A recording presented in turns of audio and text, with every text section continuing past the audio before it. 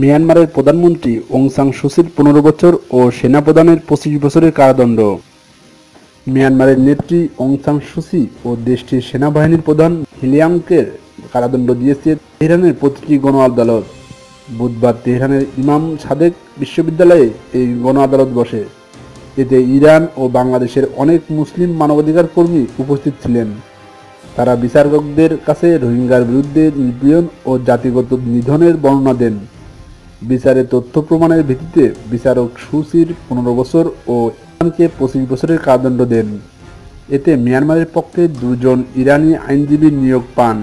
তারা মিয়ানমারের পক্ষে ছাপাই গিয়েছেন।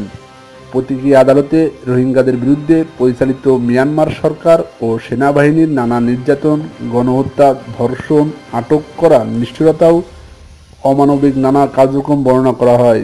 আদালতে উপস্থিত বিভিন্ন তথ্যে দেখা যায়, মিয়ানমার সরকারের নির্যাতনে বহু রোহিঙ্গাকে মৃত্যুবরণ করতে হয়েছে।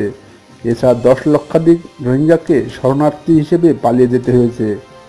গত 25শে আগস্ট থেকে মিয়ানমারের চরম নির্যাতনের মুখে দেশটির রাখাইন রাজ্য থেকে প্রাণের ভয়ে পালিয়ে 6 লাখের বেশি রোহিঙ্গা টেকনাফ সীমান্ত দিয়ে বাংলাদেশে আসে। জাতিসংঘের হিসেবে পুরনো ও নতুন মিলিয়ে বাংলাদেশে এখন 10 লাখের বেশি রোহিঙ্গা বসবাস করছে।